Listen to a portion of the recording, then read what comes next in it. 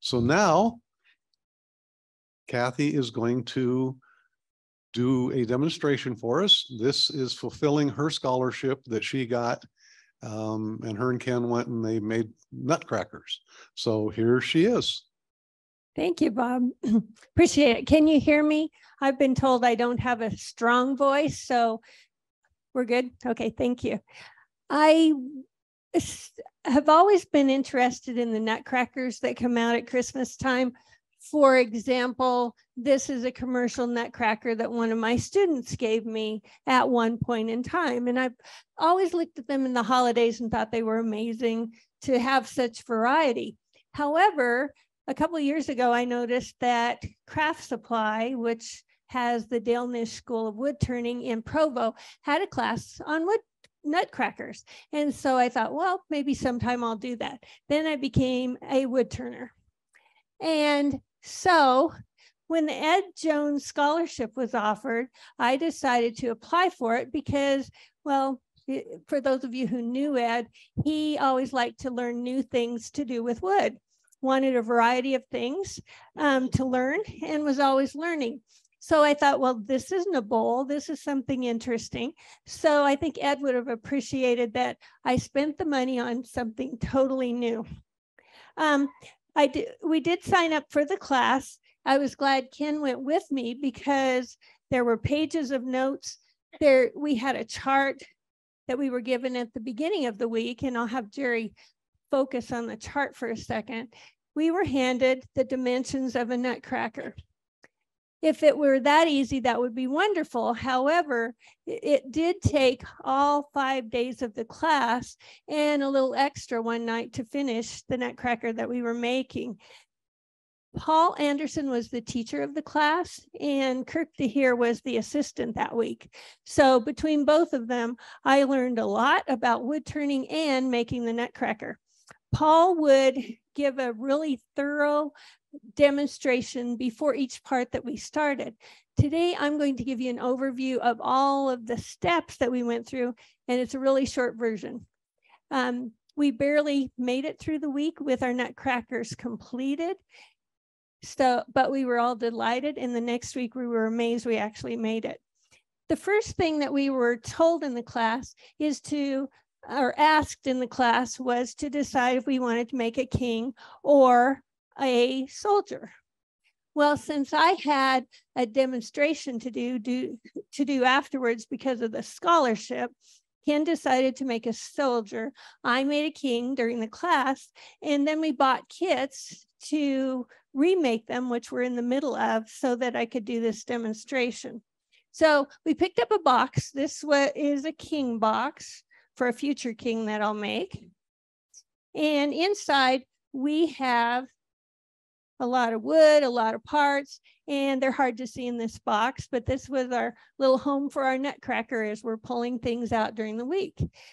For example, this is the torso, and I will be starting with that in a minute, but I'm going to have Ken pull up a picture. It's easier to see what's in here on a picture that I have put together. So if I were to spread out the parts of a Nutcracker from that box, this is what they would look like. Both the king and the soldier kits have almost the same things in it, except the hats are different on the two characters. The fur is actually mink that is used for the hair and the beard. And you'll notice on the lower left-hand corner that there's some vinyls. This was a wood turning class. It wasn't a paint and decorate your Nutcracker class. So Paul and his wife had designed some vinyl stick-on pieces that would make the decorative part of a Nutcracker. If you go to the next slide, so this is the soldier one. The next slide shows the one that would be the king. Almost the same thing, the same parts, except that the crown and the hat will be different. I'm going to start with the same piece that we started with in the class, and that's making the torso as I give you an overview of the things that we were making. So on the next picture, you'll see that that square block that I had has been rounded because as wood turners, what's the first thing we have to do is round wood, correct? So here's a rounded torso.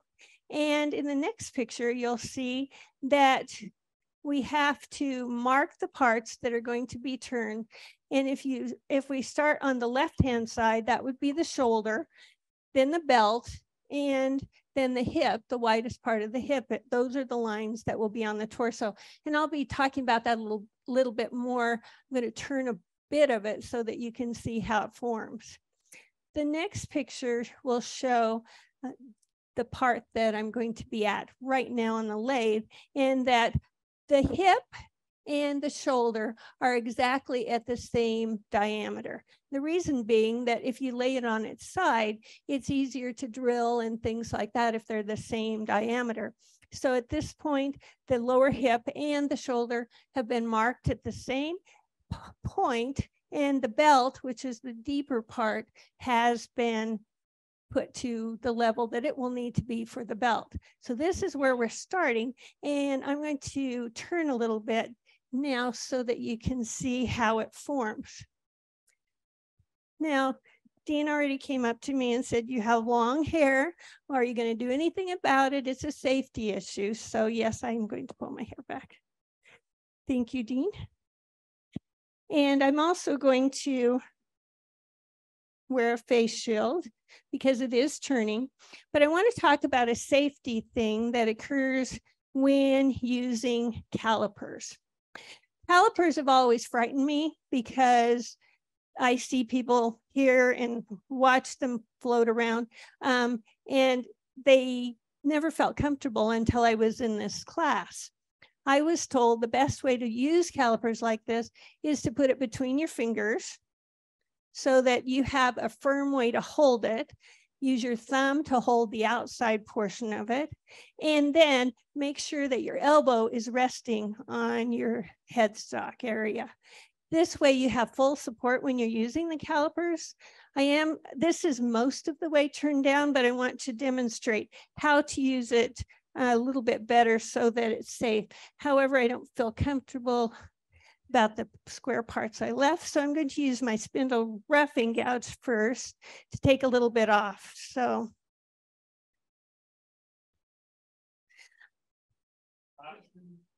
face shield. oh yes, I knew. They're paying attention. I love it.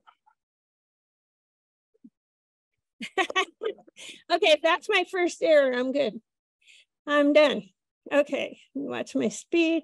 Now, I like the spindle roughing gouge because it has more ability to do things than I used to think.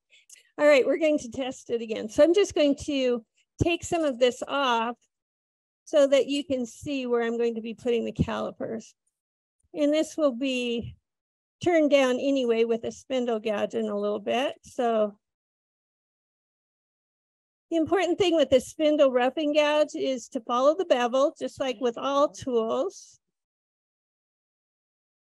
And usually at about a 45-degree level. Okay, now you'll be able to see where I'm talking about.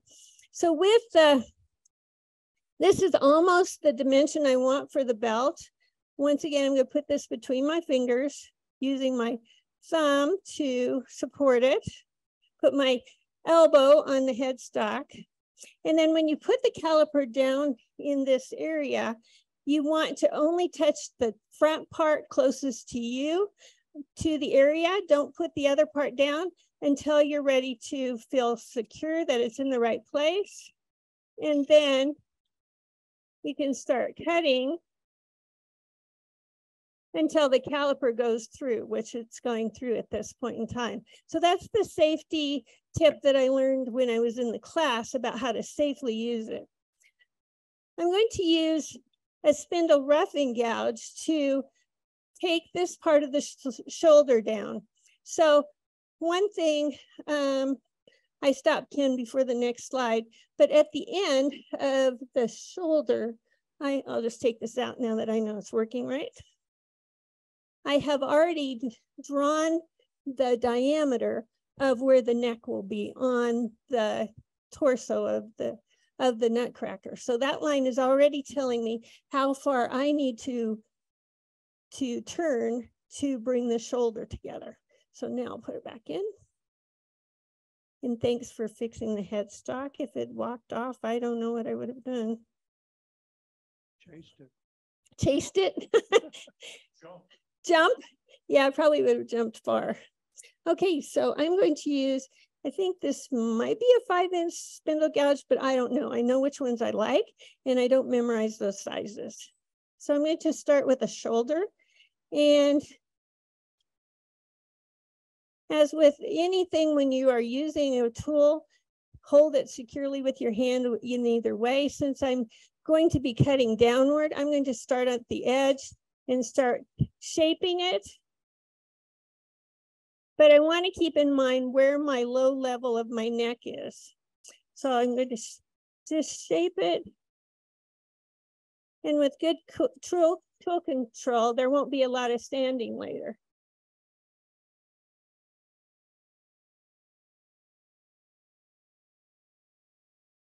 Now the torso, it's nice that we start with the torso because it's actually one of the easier pieces to make when making the Nutcracker. I'm almost at the dimension I want. One more slight cut. Okay, so I now have a shoulder, and I'm going to start working toward the other parts of the chest of the torso. Now, one thing about taking the class, we had so many things that we learned that it was constant knowledge. So it took a while till the second one came along to see the big picture. So now I know, which I didn't know when I made my first one, this part of the torso needs to be fairly flat so that when the arms are attached, they can move freely in it. If it's angled too much where the arms are attached, the arms may not fall to the level that they need to be. So I'm going to keep that fairly flat.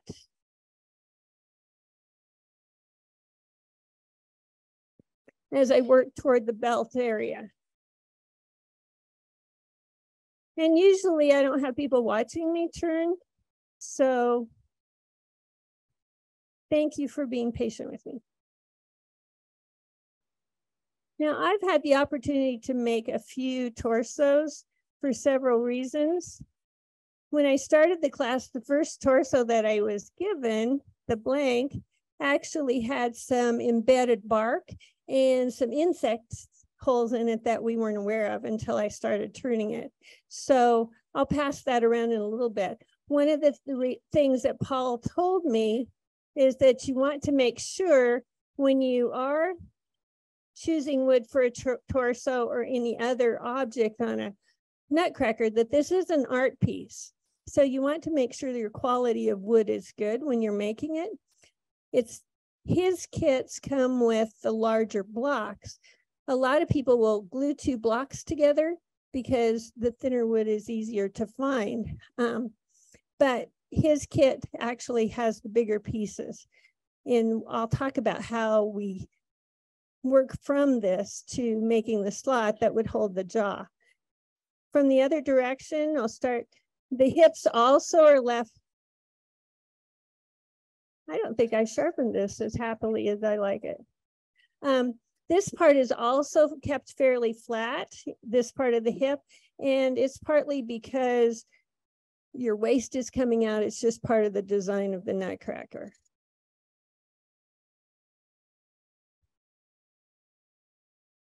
So this gives an idea of how this part is made. I'm not going to spend a lot of time on it. You can see how I am working through the shaping of it, but there's a lot of a Nutcracker that I want to explain to you. So I think I will stop here, but I did want to talk about how to use calipers and what tool is used. The spindle gouge is used most of the time in making this because most of the pieces are spindles. Not all of them, but some are. So this is a torso I will finish later for another king I'm working on, but I wanted to give you the idea of how it's made. So Ken, would you go ahead and return to the pictures for now? And take this. So this is where I started a minute ago with my torso. And that's the line. Now, on this particular one, there were 2 lines, and that's because I had to remake a torso because of a problem, and then I was fitting it to the head. So there's actually 2 lines, an outer one, so I didn't go too far, and then an area so that I knew how big the head would be. I just wanted to have that buffer so that I didn't have to remake the head also. So that's why there's 2 lines on this one. So this would be the finished part if I had gone farther, which takes a little more time. So I want to do it when I have, oh, I can take that away for a minute. Okay, thanks. Okay, so at this point, that's what the torso would look like. And then on the next picture, I'll talk about how we mark it to make the slot. There's a slot where the jaw goes. I'll just grab a Nutcracker.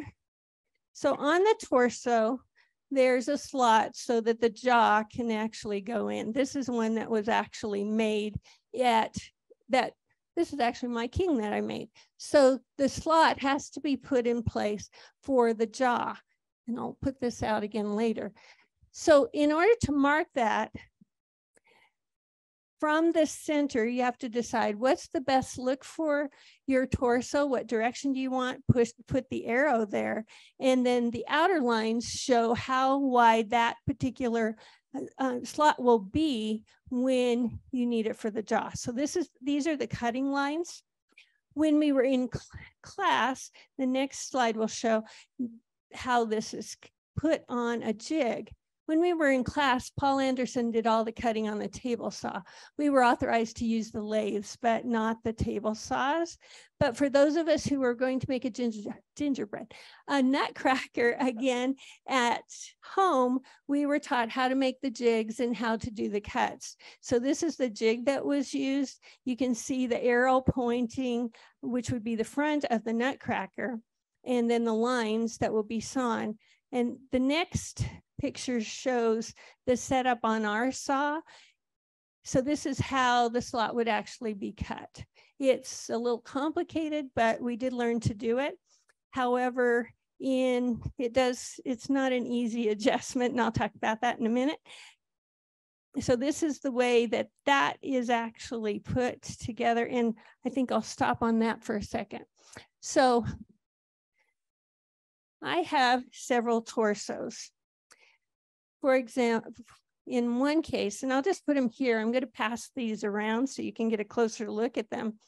But this one that has bugs and bark inclusion, this was one that would not make a good Nutcracker because of the inclusion. It's an art piece. It's not something that would be artistically enhanced by having those on them. Also, I just talked about cutting the slot. So I bought Ken a new saw, and he was learning how to use it. And one problem was that, you can go ahead and start passing that one. One problem was that when we set up the saw for the cuts, you have to put a stop block so that it doesn't saw all the way through, and it keeps the angle of the Nutcracker. So in this particular case, it went too far. The line should be here. And I'm going to pass this together with the one that I'm currently making that is correct, because if you do not stop the saw at a certain point, you don't get the arc that is needed for the jaw. Kathy, I put the picture back up. Okay. So you can show the stop block right Yes, there. so the stop block. So in order to use the jig, you push it far enough forward to get to a line that you've put on your Nutcracker torso, and you have to stop at that point. However, you have to twist to turn off this saw, and Ken kind of twisted as he was pushing further. So it cut a little bit further. So setting that up is part of what the issue was. But you can compare and see what the arc is like. The one that says soldier is on the bottom is one I'm currently making. So as I pass things around, I just want to talk about passing manners. This has already been sanded, and please don't drop it on the floor or other things, because it's going to progress to being a Nutcracker. So if you'll just treat them with care, we both appreciate it, because these are things we've spent about 2 weeks getting ready. So I'll go ahead and pass these around. And also, if you want to be excited and tell your neighbor something, I appreciate if you only whisper, keep it quiet. I have a lot to show you and I want to keep going. Are there any questions so far with the torso? Okay, I will continue then. So the next piece that we made is the head that goes on top of the torso. And go ahead, Ken, and show the, let me show you what the head looks like first, and I'll pass these around later. I want to talk about it first. The head itself, I'll put it here for Jerry's benefit. You'll notice that there's a different angle on these two heads. The picture I'll show you in a minute shows that there's a dimension to the head where you want 4 inches toward the nose area so that you have a curve to the head. This particular one that I made recently does have that curve. This one does not. The head is too flat. The piece that I was given to make it out of was actually not a circle. He pre-cuts it somewhat, but it had some angles to it so that in rounding it, I rounded too far to maintain that 4 inches. So one thing I learned quickly in the class, if you have a piece and you need to round it, you round it gingerly. So that was one of my learnings about that. So if you'll go to this pictures, Ken, now show what that looks like.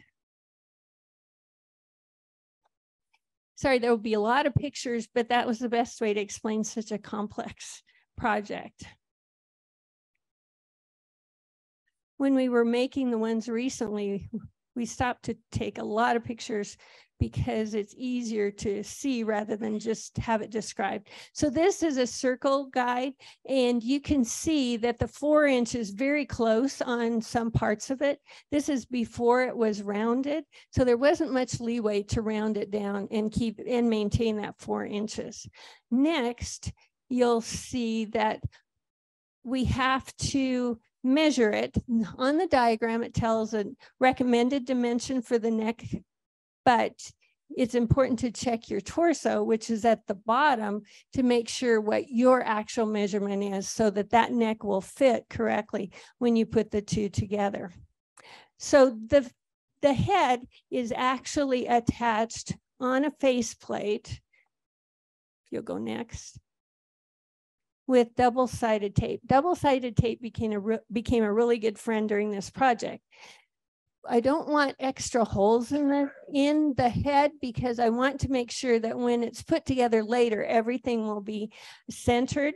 So the double-sided tape holds the head blank in place. If you'll go to the next one with a center finder, helps get it centered, and then it will be put on the lathe.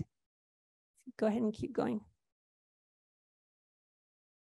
With the tailstock up, just for support, because the double-sided tape, it does, that Craft Supply has, holds really well, but you don't want that flying off when you're turning it. So then it's turned with a spindle gouge. This is the actual shape of the one that I'm going to be passing around. The nice thing about having the double-sided tape is that you can then put the torso up against the head and check to make sure the neck size is correct. So this is a check before you take it off the lathe, and then it's a final check when you are able to stand it up in the next slide. So once you stand it up, you can actually feel around the neck and make sure that it is a good fit. There's only one more step in the head, and that is actually done later. The screws that go into the head and attach it to the torso are countersunk. And so this is just the process that we're doing at this point.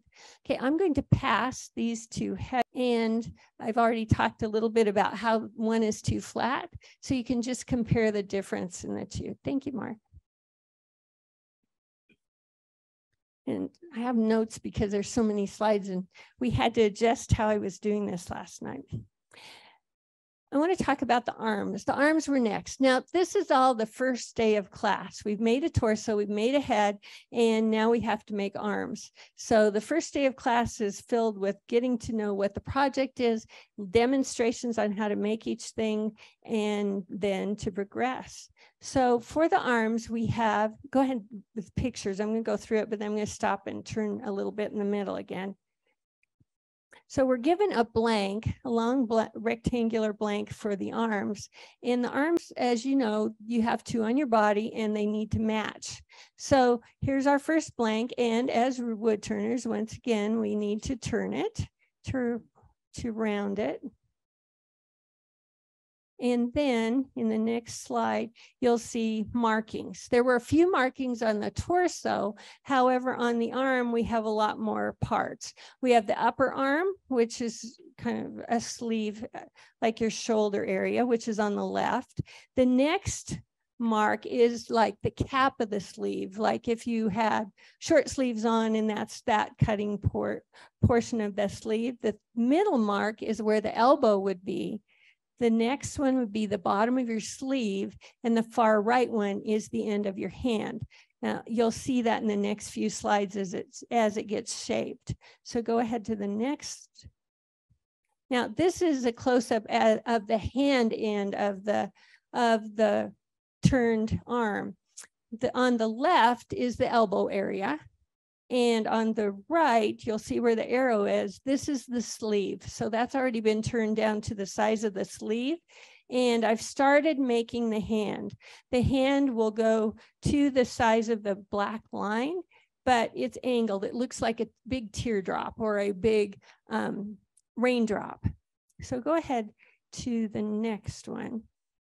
This is further on the development of the arm. You can see most of the sleeve. Part of the top has been finished. And this is where I'm going to stop for a second and talk about how the arm is formed a little bit more so you can see it from a turning point of view. My hand. Okay. I like working so that my hand is toward the tailstock.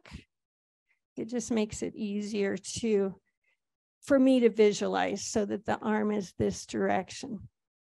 And of course, I have to get it ready. This is made with a spindle gouge again.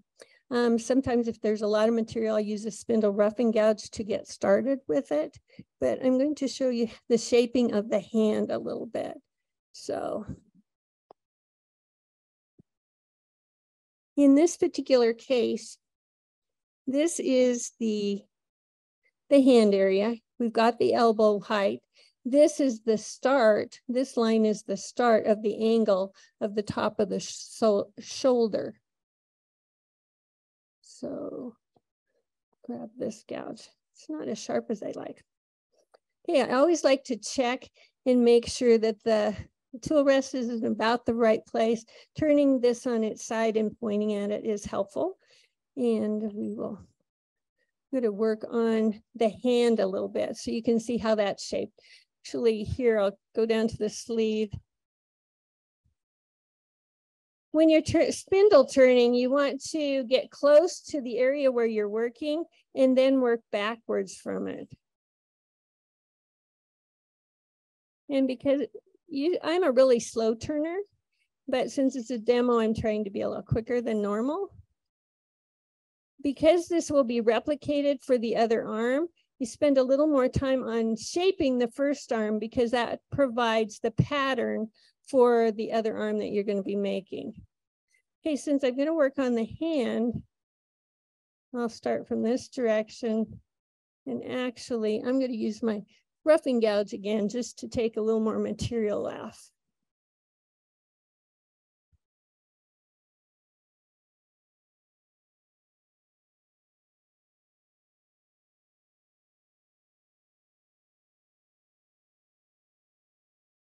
Just to make it a little bit quicker.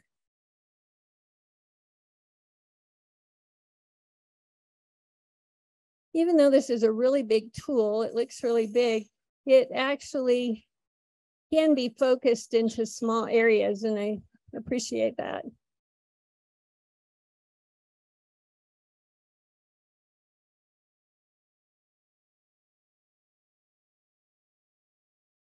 Okay, to form the hand, we're going to go down to the,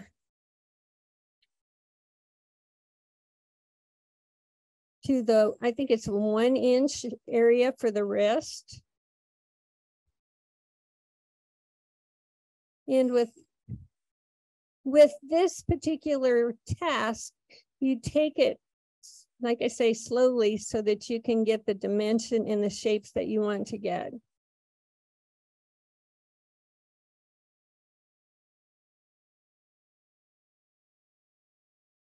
And the cleaner you are with your cuts, of course, the less sanding you have to do, which is always a bonus, I think.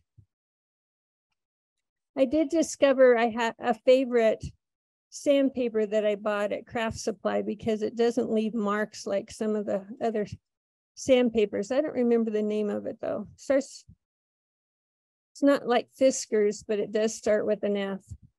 So in forming the round for the, need to take some of this off too so I can get down there.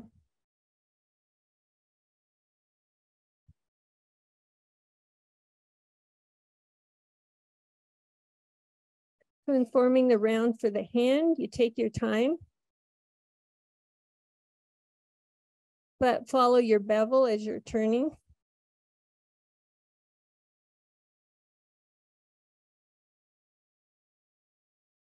And the difficult part is when you have your other hand and you are trying to duplicate it. However, a benefit for the arms is that they're on opposite sides of the body. So they don't have to be absolutely perfect. And as you pass those back, Carolyn is collecting those for me in the back.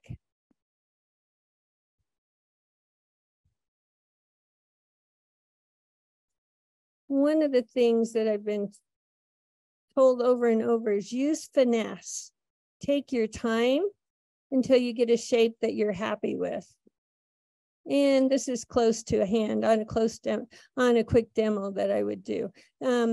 So I would go back and forth in the center, take that divot out, but this would be how the hand is made. You'll do the same thing, of course, in the shoulder, is start turning it back until you get the shoulder, I keep wanting to say soldier because it's a soldier, the shoulder to the shape that you want to have. This is the elbow. It's going to be a little bit wider than the sleeve, of course. So this will go back and forth. You go back and forth until you get the shape that you're ready to accept as the arm. So this is the technique for making the arm. And that's the only other thing I'm going to be turning right now, so I can take that off. If after you've turned it, you're not happy with, and you don't want to do as much sanding, one of the things that you can do is you can use a negative rake scraper and go along and kind of smooth it out to reduce the amount of sanding that you need to do. But in general, if you have good cuts, you don't have to do as much sanding. So we'll go back to the pictures. Ken. May I suggest that Jerry look at the point to the diagram, kind of show what you've just turned as the arm. What's your object? Okay, so at this point, I'm working on the hand portion. This is the top of the shoulder. And then this will be the cap of that portion of it. And then would be working on the bottom of the sleeve. So thank you for mentioning that. So this will continue. I'm a slow turner. This could be another half hour for me. And there's more pieces to tell you about. So from here, we'll go back to the pictures for a bit here. Okay, so this is the one that we saw a minute ago. I've already shaped the hand at this point. So this would be a picture of the final arm that would be made. Now, once you have it made, you keep the ends on for the simple reason that you have to replicate it. And if the other one ends up being a little smaller, you may have to return this back to the lathe and adjust until you get them to about the same size. So go ahead to the next one. This is the step that you'll take with the next one. When you're replicating, you don't want to necessarily go by the diagrams on the measurements on the diagram anymore, because you want to match it to the arm that you are going to be replicating. So at this point, I would start using calipers to measure. And so this shows the completed arms. Now, I'm going to have Ken keep that there for just a second, because your eye plays tricks on you. If you look at the top of the two shoulders, you have the grain to look at. I'm measuring to see if it looks right. But in the case of the ones I'm going to pass around for a second, I'm off by a little bit because my eye was tricking me. One thing I should have done is, and I'll show that in a minute so that you can see it, is to use a straight edge to make sure that everything was lined up correctly. But it's a handmade object, so it isn't good to necessarily be perfect. Next. After the arms are made, the left arm on a Nutcracker generally is holding something in its hand. So, for example, a king would have a scepter. Went to the bandsaw to set it up, and then we were both really nervous because this was done by Paul in class. So we found a rolling pin and marked it up in different ways so that we could practice. So anytime we've learned big lesson in this is you only have one set of parts in the kit. You don't want to make a mistake. So it's better to practice than it is to actually make the cut and make a mistake. So we practiced, and then in the next slide, it was time to be brave and actually cut it. So this is the cut started, and then the cut ended. So now we've done wonderful work putting this together, and now will it even work? And then we do turn it, and I'll show you that in a second, and then glued with, it's just wood glue, tight bond. Yeah, tight bond. These are also marked for drilling. You can see those little plus marks. And in one more of the arm slides, the last step would be drilling them. Because the left arm is bent, it's also canted a little bit. So it's not drilled at the same angle that the other one is. It needs to be turned a little bit. So I'm going to pass around some arms. And I want to show, before I pass around, here's our rolling pin. So the rolling pin cut was like this. You see that? Before we turned it, once it was cut, you turn it, and that's how you make the angle of your arm. So you'll see, I'll go ahead and pass this also with the arms, and you can see the completed arms for my soldier in addition to playing with this, and see how it helps to have a model. Okay, so I'll pass these around. Any questions so far? Okay, I will continue with the legs. The next thing that we had to make, before I continue, so the first day we made the torso, we made the two arms, and we made the head. Well, most of us had the arms done. The class starts at 8. Most of us were there at 7:30, rapidly finishing our arms, because the next day we had to start our legs. So once again, we'll turn to the pictures again for a second. We have a blank, which we have to round, and it's labeled nicely, so we know that this one's the leg.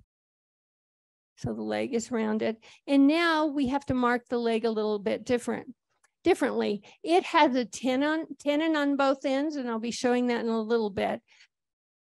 You'll notice it's marked by the tenon, the top of the thigh, which is going against the torso, where the knee would be, where the boot is, the bottom of the foot, which will be against the base, and then a tenon on the bottom. So this particular part of this is the sturdy part of the Nutcracker, and the tenons are what hold us in place. So so one thing that's a key, because it's the legs of the Nutcracker, is that it has to sit evenly on both sides on the base.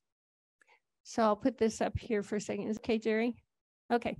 It has to sit evenly on the base. So even though you want to replicate everything the best you can. With the legs, you want to replicate them like they're twins, identical twins, because otherwise your Nutcracker is going to sit crookedly. Each one of them are exactly 5 inches long. And that's why I was showing the measure there.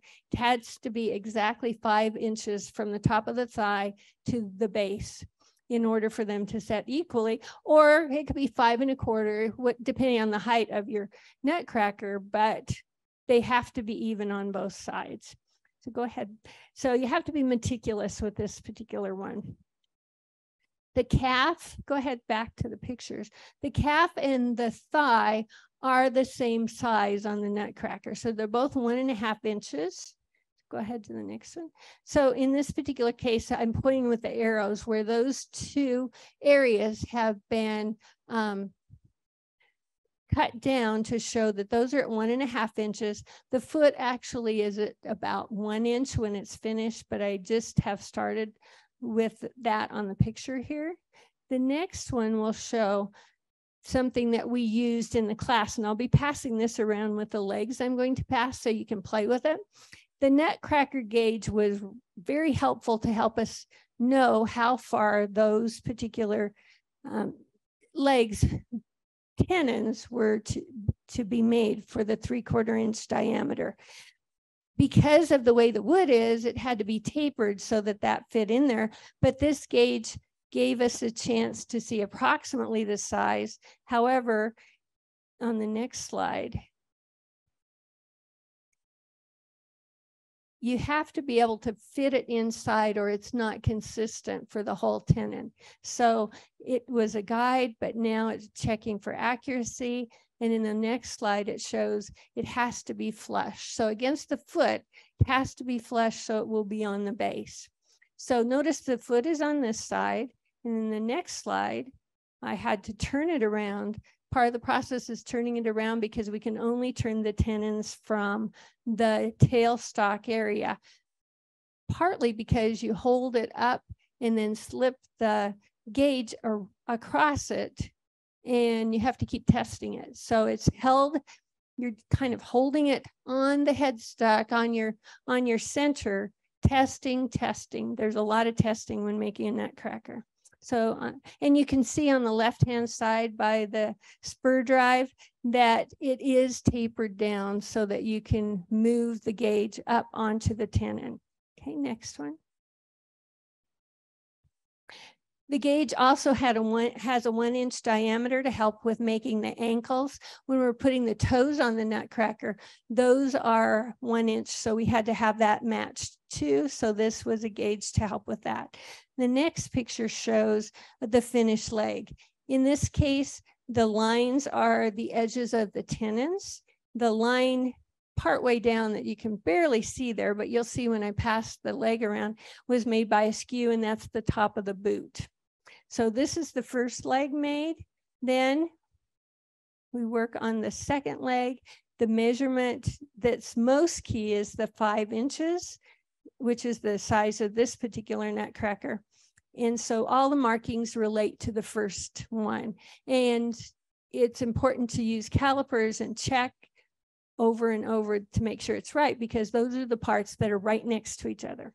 So the next one, once it's finished, you cut them at the length of the tenon, and then you have your 2 legs. So this is what I'll be passing this time. And you're welcome to, just a second, to kind of play with it, because I trust you not to drop it, but I want you to check.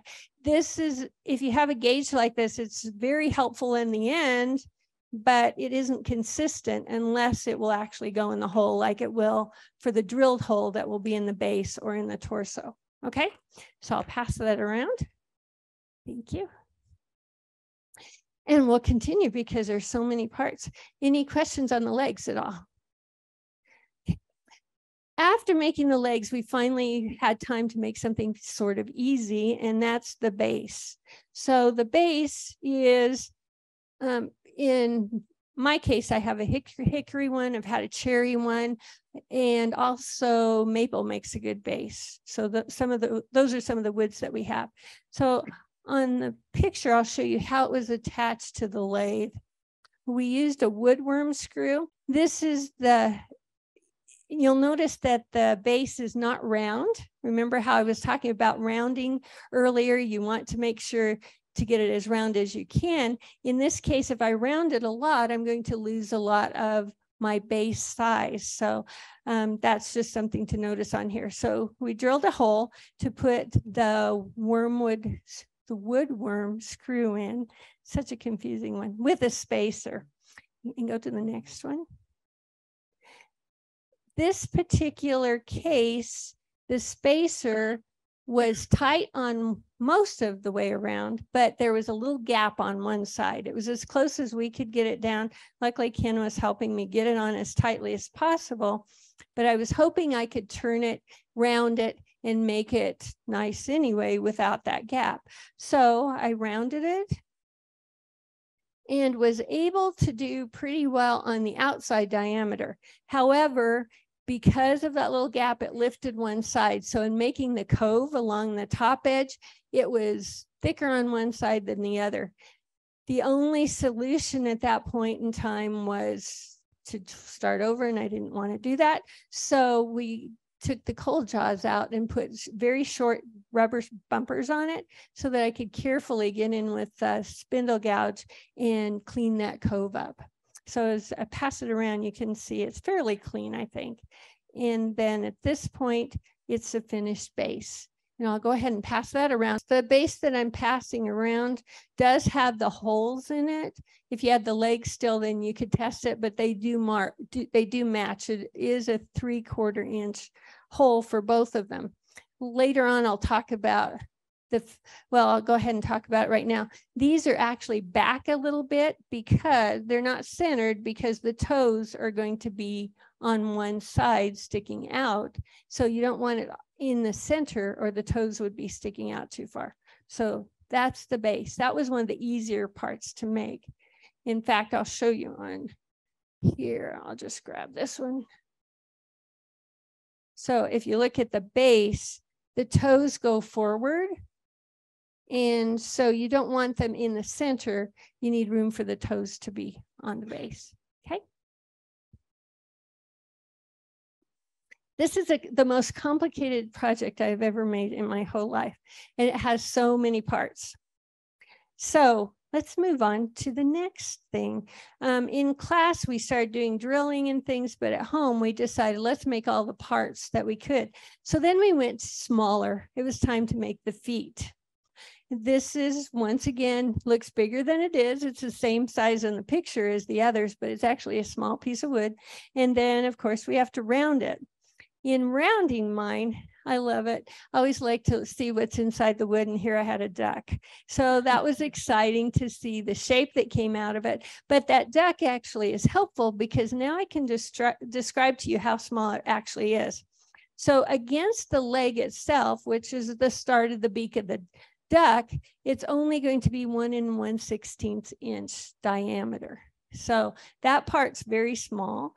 The finished toe is only going to be 1 inch long. So even though it looks big on the screen, when I pass the feet around, you'll see how small they actually became. So on the next one, of course, you have to replicate it because you have 2 feet. And in this case, I've marked the high spot and the low spot so that I know what my guide is for making the second foot. And you'll notice that we kept the flats on the end of the wood. And part of that reason is for the next process where we're going to be cutting it. So here's the 2 feet that have been started, ready for cutting. And we're back to the table saw. So in this case, we're going to be cutting it so that we have the flat of the foot. When it's cut, that little foot is only 7/8 of an inch high. So that's why we wanted to keep the ends on, so we had something to hold on to when we're cutting it. So this is cut, and then you can see how it's cut to that 7/8 inch part for the high part of that toe. After that, we had to get a bore bit Now, Paul had a boar bit and he said, this is the best way to do it. It's the smoothest cut. And this boar bit is not made anymore. It's a Stanley boar bit. So Ken learned how to do an auction on eBay. And so we have a boar bit. If anyone ever needs to use it, they can come visit our house. But it does make a smooth cut. So in the next slide, it cuts most of the way through. That's 1 inch. It's a 1 1/16 inch. So there's a little bit of wood left that needs to be cut off. We sawed that off. And so it's in these pieces, and then it's sanding time. So I'm going to pass around the feet. So Jerry, so you can show people at home on Zoom. These are the finished feet, and they have been sanded. You'll see that the bore cut is fairly smooth on it. So I don't want them to walk away, so they're in a little container. Thank you. Any questions on the feet? Okay. So a few months ago or a few weeks ago, I don't remember when, Bruce Butler decided to do a chips and grits on the biggest thing you've made and the smallest thing you've made. The smallest thing I've ever made is the nose of a Nutcracker. So the Nutcracker has, is it still on me? The Nutcracker has a very small little nose. Both of these have, where Jerry, is this good right here? I know. So you can see the shape of the nose. It's sort of like the bell of a trumpet or a Hershey's kiss or something like that with a flat edge. So these are both of the ones that we made. And that little nose is very small. So in class, there were a lot of noses dropping on the floor. You can well imagine. So that gives an example of how small it is. So in order to make it, we actually put the blank. Go ahead to the pictures, please. We actually put the blank on a chuck with 25 millimeter jaws in order to hold the little rectangle. So this is the nose on the jaws, barely held there. And then we're turning the little trumpet or bell shape at the end. This actually is only going to be 5/8 of an inch high. So that's why it's the smallest thing I've ever made. Once it's turned, then we used a Dremel to smooth the back because it has to fit against the face. So the Dremel with the sander is really good for turning that part, not only on the nose part, but on the support part, because that's the part we're going to hold against the face to get it to fit the face correctly. So this has been sanded back. Now to fit the nose on a face, double-sided tape comes into play again. So we put double-sided tape on the center where the nose is actually going to be located, and then put sandpaper on top of that double-sided tape. The little handle that we've left on the nose helps scrape it back and forth until you get the fit that you need on your face. And you can bring it over next to the sandpaper and check it. Everything in making Nutcracker is checking again. Actually, there's 2 noses in here. They're in a baggie. I really didn't want to look for them on the floor, and I don't think you do either. So there's a nose that I've made and that Ken has made for the next Nutcrackers that we're making, and you'll be able to see the size of the wood that we're using. Just a small little thing. So that's my smallest thing, Bruce, just so you know. Thank you. So then it's time to go bigger. But do you want like a 7? We're getting there, but does anybody want to stretch for 1 minute because you've been sitting a long time? If so, feel free to stretch. Nope, no takers. Okay, we'll keep going. So we had the little tiny thing made, and then about Wednesday, it was time to start working on the hats for the Nutcrackers. The first time I made a king, this time Ken's making a king. So we're going to talk about the crown first, which is what he is making so that I could take pictures. So on the next picture, we put the crown piece on a woodworm screw on the lathe. And this time we don't have to worry about the depth, so there's no spacers. And then I want to talk about this line that he marked. So the line that he marked is the line where the beads will be. So I'll show the king a little bit later, a little more, but there are beads at the top of the crown. I'll show that in a little bit again. Now, when Paul was teaching, there's so much that we're watching and thinking about as we're making things at a fairly high speed in the class. And he really focused on the beads because there's 2 beads, there's a cove in the middle with some decor that goes in between, pinstriping. So he focused on the beads. So I went back to my lathe already to get busy and promptly forgot that the top of the crown has a larger diameter than the beading area. So I had it turned down to the size for the beads, and there went my blank. Luckily, I was in a class and he had extras because Kirk DeHeer walked up behind me asking, "So what are you doing? I think that's a pretty small crown," and it would have been. I'll show you that in a little bit too.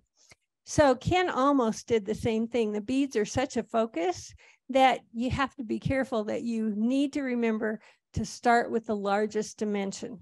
So near the tailstock where the sorbet center is, that's actually the width of the outside of the crown. The inside will be where the beads are, that will be smaller. Here he's measuring with the calipers and the parting tool, the dimension that will go on top of the head. So it's slightly larger than the head itself, so it sticks over a little bit. So that would have needed to be sanded. So the next thing that he proceeded to do is start making the beads. We have an Ashley Isles beading tool, and that's what he's using here to make the bottom bead of the crown. And then the next to that is a cove, a flat cove where the pin striping will be. And then the next slide will show the second bead that he's made. So the second bead is in this area. The pin striping will be in the middle as a decoration for the crown. And notice how he stepped it down so that he can get the beading tool into the position to make the bead. At this point, he'll continue turning it just like you would a bowl to turn the outside of the crown. And the top is wider, which is what it should be. At this point, we'll treat it like a bowl and start hollowing out the inside. It is, I believe, an 1/8 inch thick. Okay, it isn't 1/8 inch thick bowl side, whatever that word is. It's wall of the bowl, yes. And in this case, we're going to be putting a dome on it. So he's using a box cutter to make a flat to put the dome on later. So this was the crown being made. And so the crown is made ready to do some indexing. There are 6 arcs on the top of the, or peaks on the top of the crown. And these have to be indexed so they're equally, 6 of them equally around. So Phil Brown taught Ken how to index with these particular tools when they're making the basket illusion projects. And this is what he uses. He's familiar with it. So he used that instead of using the lathe to mark the 6 places for making those peaks. So the next slide shows how we make them. We had to get a drum sander that we could put on the drill press, and the crown is put into it between points and between those points until you've made the arcs. So that's this point, and the next slide will show once it's finished, this is what it would look like. They are downward, sanded downward toward the inside of the crown. So you just have to be careful in sanding to do that. One advantage to us doing different things is we were able to help each other know what to do when we came home, because I had made this and he hadn't, and we each had about 45 pages of notes to remember all this. So next one, it's time to make the dome to put inside. Now the dome is also mounted on the woodworm screw, And once again, you have a round and you have to round it, and you don't know what the actual diameter will be until you have it rounded. His is finished in this, at this point in this picture. One thing that I came to a realization of while watching him do this is next time I will make the dome first. And the reason I would do that is because the dome dimension, the outer diameter, and you can, the outer diameter, like in this picture, can change depending on the depth of the crown. So as you're angling down, you may find a better fit if you're a little bit deeper or not. Mine went a little bit deeper than his. Mine fits in a little differently. So from now on, when I make a king, I'm making the dome first because they're both on that screw and you can test the dome. You can't test the crown. So I'm going to change the order in the future. So we'll stop there. And oh, one last picture is that we do attach it with dowels. So holes are drilled from the head to the crown and the dome, all in the center. And that's how it will be attached. So I'm going to pass the crown around. So this is the crown that Ken has made, and Jerry, so I'll put you over here. So when you're looking at the crown that he's made, you'll notice that in his case, maybe if he'd made the dome first, the distance he would have made, how far he would have gone down to put the rim might have changed. Mine's a little tighter, his is a little looser, but that was part of the learning process. This has a constant learning process to make a Nutcracker because you're making so many things. So this is connected by a dowel right now. So just be careful because the tips are done. The dome will come out. It's not glued in place. Yeah, that's true. Any questions on the crown? Okay. All right. So then I'm making a soldier. Well, before you change that, I was going to show the finished part with the beads. There is pinstriping in the crown. And then these gems are actually added later. This is a wood turning class. It's not a decorating class. So the only painting we did was minor in this particular class, enough to finish the Nutcracker. But Paul and his wife have designed some of these decals so that it can go quicker. All of it's focusing on the wood turning portion. So the soldier hat. The soldier hat is also started on a woodworm screw. But before doing that, it had to be sanded on a disc sander for the simple reason that that portion of the hat is going to be glued to the brim, and you want to make sure that it's smooth so that you have a smooth adherence to it. Tight joint. Tight joint. That's a good way to put it. So you'll notice that this has to be rounded quite a bit. It's pretty square. But then after it's been rounded, then I marked with a caliper the outer dimension of the top of the hat. And then above that will be curved in for the top of the hat. So there's only a few things to mark on the hat, but that's one of them. And then inside the diameter that will be fitting onto the brim. After that, it's just turned. This is the turned finish of the top of the hat. You can see the curvature to the top, and this has been sanded. I think this one is maple. Yes, this is a paintable maple. It looks nice after it's been painted. Some of the grains comes through, so it puts some dimension into the hat. So the next one, a little bit more challenging, is to make the brim. The brim, once again, I had to have spacers. These actually work better than the first set did. There's two because it's shallow. It is actually making a platter. So Nutcrackers take a lot of skills. This is a picture of the setup for the brim before it's all turned.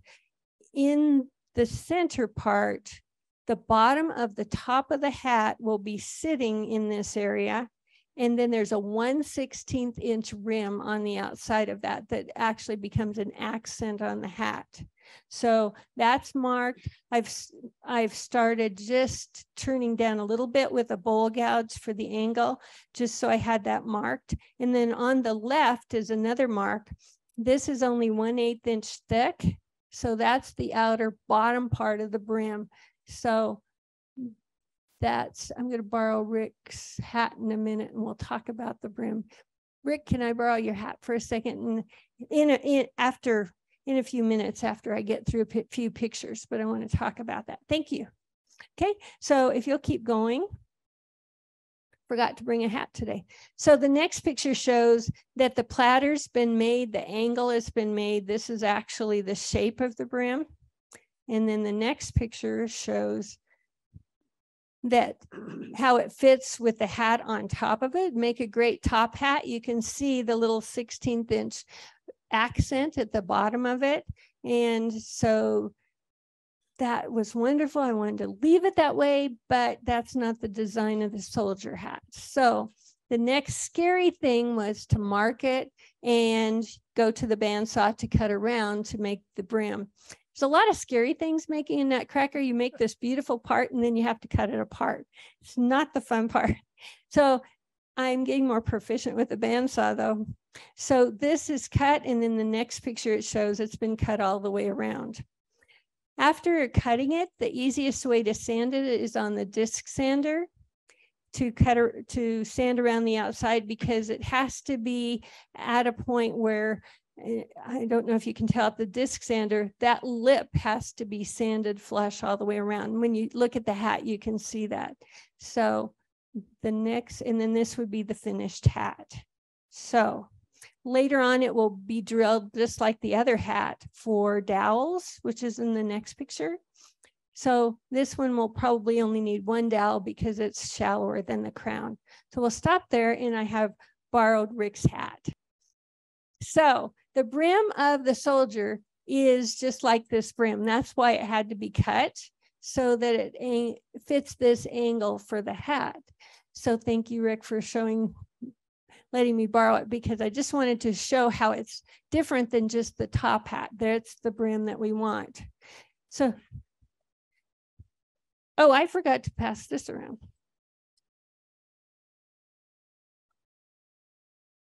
We just wanted to see your hairdo. So I'm going to be passing this around. So this is the top of the hat that is made, and this will be painted probably black. I'm still deciding, but the greens will show through the spray paint, which gives a nice pattern to the hat. Then the other part is the brim. And as you're looking at that, you can see how it's sanded up to that lip. And this will actually fit on side, right along the edge of it. There is a glue stop line in here so that the glue doesn't go far. And I'll include the cutoff part so you can just see how the whole parts would have fit together. So I will pass that around if you don't mind, Mark. That's the hat. And I'd forgotten, but you saw the crown. This is the part I had turned down for the beads when it should have been wider. So you can see how and this would have been much too small for a crown, but it was a great size for just beads. So I'll use it for some other project. And I'll just set that back here. So that's the soldier hat. We're actually getting close to most of the parts of a nutcracker. So there's a lot of pieces of a nutcracker, and there's one wooden piece that's not turned, and that's the jaw. So the jaw has its own challenges as far as how it's handled. If you'll go ahead to the pictures, I'll talk through them, and then we'll bring out the jaws. And if you ever make a nutcracker, I suppose this video helps at least know what we didn't have the big picture when we were in the class. We're going to make this, and then we're going to make this. And until it was constructed, it was hard to see what things needed to be tweaked or sized correctly. So when Paul gives you the kit, as part of the class, he has already somewhat cut the jaws out. And these are 3 of the jaws. 3 of us posed for a picture, but he's also traced what should be the shape. So if you look at the pencil line on the outside, that's the general shape of the jaw. We have to smooth that out. So the next thing we would do is go to the bandsaw and just meticulously cut on those lines so that we have our shape for putting it into the Nutcracker. The outside can be sanded with a disc sander, but the inside is best done with is that a band sander? Is that band sander, right? I think bandsaw. Belt sander. I knew there was a word I was missing. So this is the belt sander, and that's the easiest way to get inside the inside of the jaws. From there, we have to actually go back to the torso, because we have to fit that jaw into it correctly. So you have to pick what are the sides of your torso and mark down just a little bit from the shoulder where you're going to place your arms. So this is the mark that will be drilled for the arm placement of the dowels. So then we went to the drill press, and with a, forget the size, 3/8 inch, I think these are 3/8 inch dowels. 5/16. Oh, these are 5/16. Okay, these are 5/16 inch dowels. So this is drilled into the side of the torso on both sides at a little bit under the shoulder. Then we change the drill bit to fit what will later be a pivot pin for the jaw. So this actually is drilled down the center of the hole that we just drilled on the left side, and only on the left side of the Nutcracker at this point. So it's just partway through. Then we have a short nail that we put in to test and mark the placement of where this jaw will go. And you can kind of see it, and you'll see in the next picture, but there's a line at the top that traces the angles of the torso itself. So we have the shape of the torso, and then in the next picture, it shows the lines that were drawn. That blue arrow is pointing to where the teeth will go on the Nutcracker. So these are the teeth for the jaw. Then underneath where it's cut inward, that's where the beard will go. Then the hemisphere at the top is like the cup to put the nut in. If you have a Nutcracker, you're allowed to put nuts in, which at our house isn't so much. And then the hole is where the nail marked where the pivot pin will go. So now it's back to the bandsaw to cut the angles. The teeth decal are exactly 1/4 inch width, so that has to be exactly cut. So we're cutting these shapes, and then we have to sand the little cup that would be for the nut. So there's always a question, can we do something in a better way? So Ken decided to try a Forstner bit to cut down there. However, it didn't cut all the way smoothly. It turned out that the bandsaw actually worked a little bit better, but we don't know until we try it. So that part is cut out, and then, but sanding that particular portion was difficult until he found a little drum sander, really small drum that we could put on the drill press. And then it made sanding a lot easier. After everything has been sanded, then it was time to test it, make sure it's right. And once everything fits correctly, we put shims on one side so it's tight against the other side of the torso.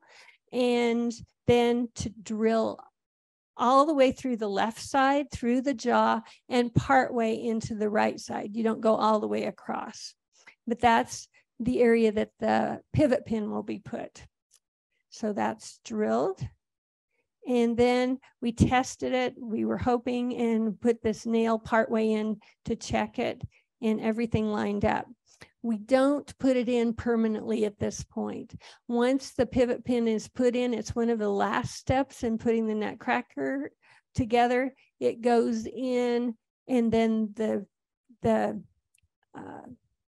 dowel for the arm fits on top of it. Ken was noticing on the commercial one, they didn't do that. They just kind of put it in between. It's not as cleanly done. So the next thing is, oh, there's a place for the teeth.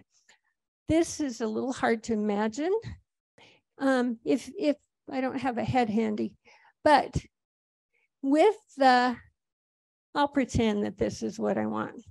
So if I have the torso and it has a slot cut out, and this will pretend is my head, this is an inexpensive way to sand the teeth so that they're going to fit in the top of the head of the Nutcracker. So a paint stick with 2 grits of sandpaper helps to sand those. And on the head that went around, I don't know if any of you noticed, but there was a place for the teeth. If I'll bring this up. So on the jaw, the part that we cut is this part that has to fit the teeth. And then there's also a spot at the top for the teeth. And that's the part that's sanded out at that angle. So there's so many processes. So at this point, the last thing that would be happening is getting ready to construct the Nutcracker. We have all the pieces. It would be time to drill for leg placement, drill for some of those kinds of things.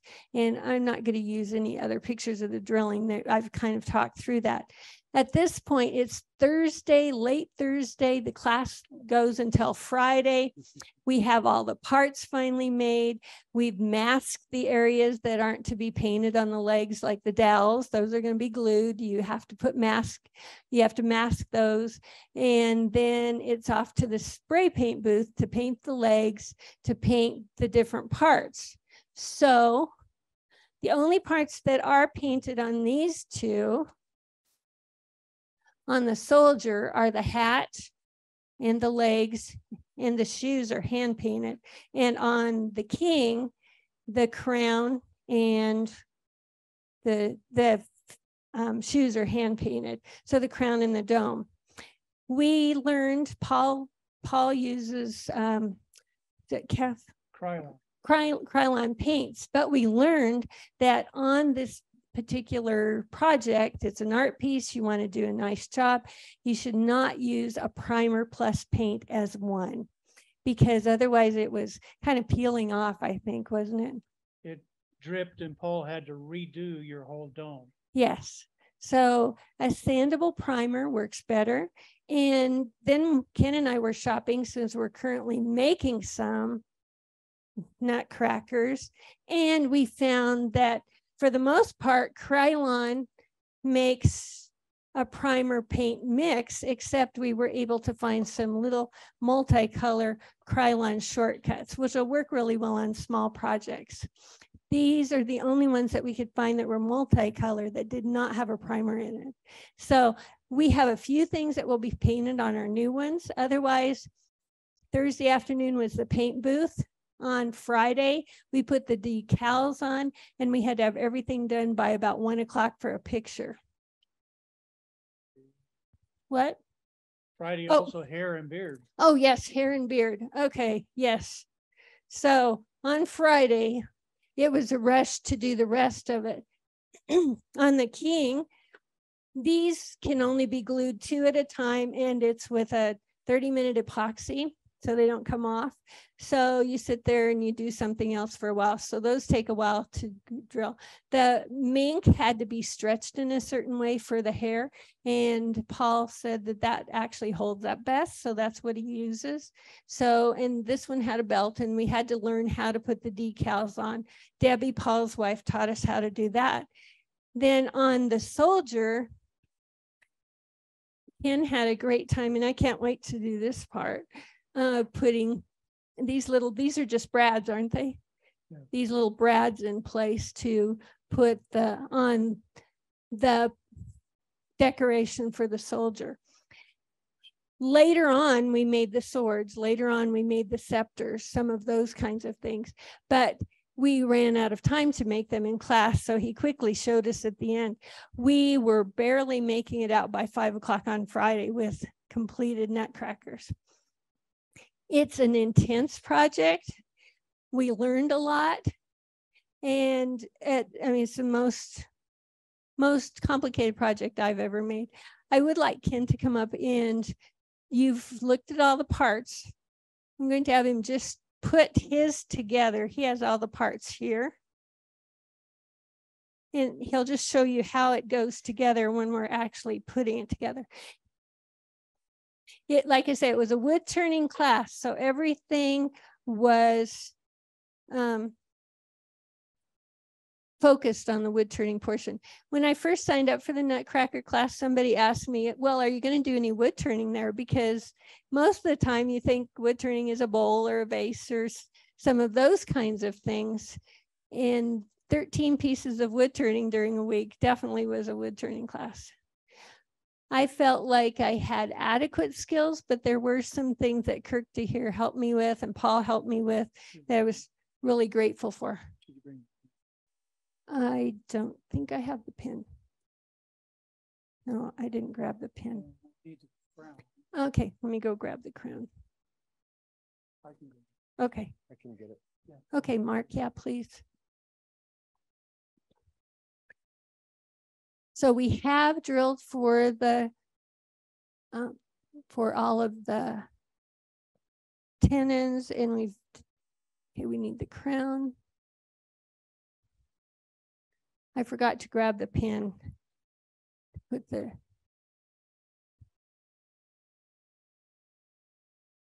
do you have enough room so it won't fall off? Nothing's glued right now. I forgot to grab a pen. Well, imagine jaw has to go in here, and a pin goes through the left arm, and then it's permanently in there, so you've got a pivot point. I don't know. Can you hear him? So the okay. through the left arm disappears because you put it in with the arm covering. Right? Yes. Yes. The question was if the pivot pin disappears, and it does because the arm will be covering it. Yes, because this will be in place.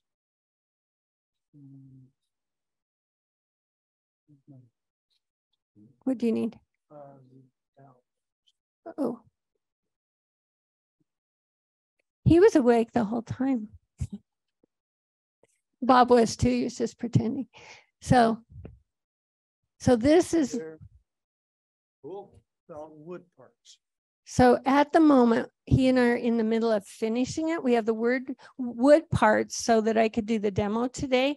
So by next month for show and tell, we'll have them completed so that you can see the final product. But I want to thank the club for giving me this scholarship, awarding it to me so that I could learn something beyond my abilities in many ways. There was so much to learn.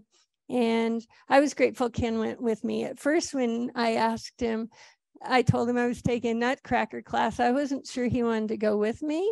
Mark. And so I invited him to sit in the hotel, but that didn't seem very plausible.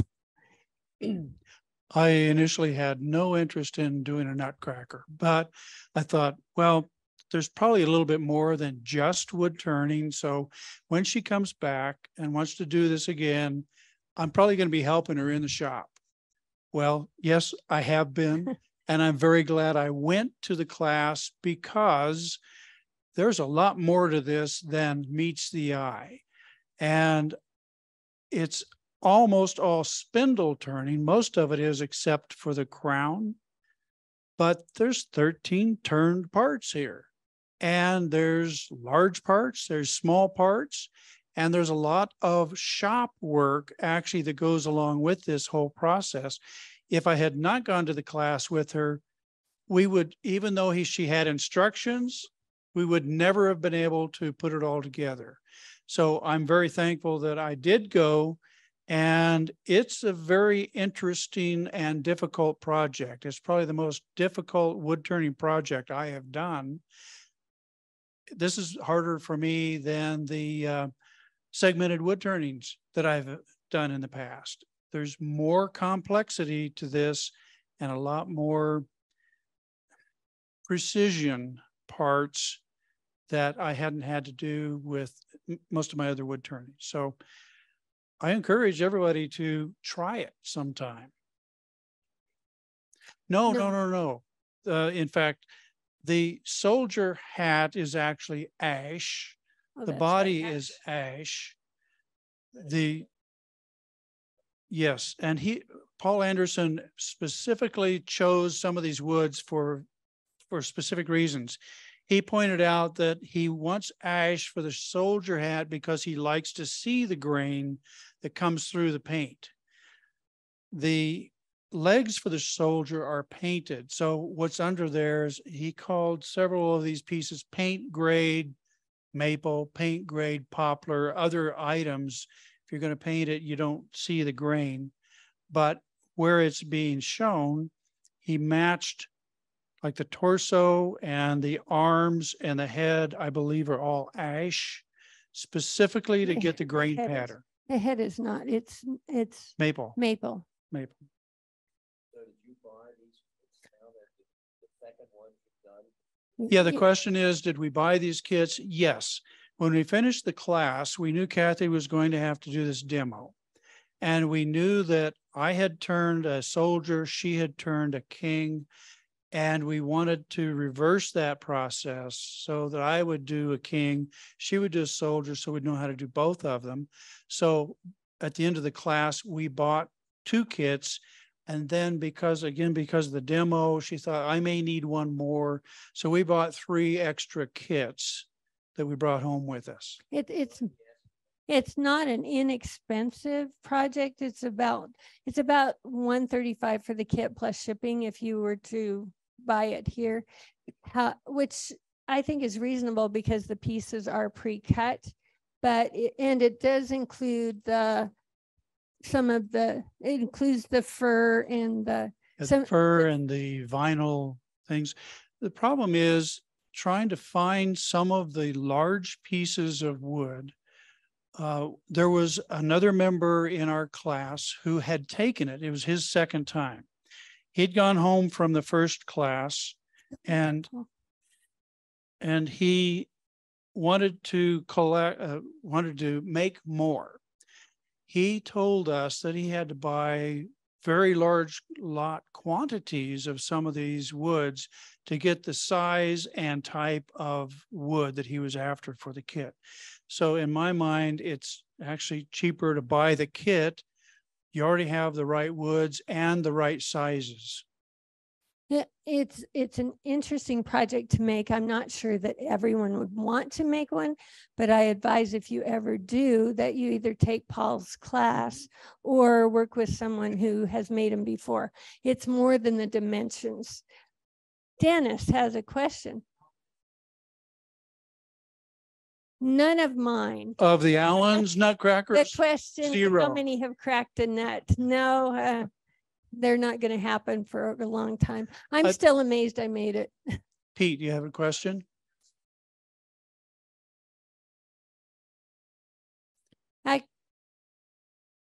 The question about the gauges, how they were made. Actually, Kirk DeHere had them made for us while we were there because we were so busy making things. He was trying to be ahead of the processes.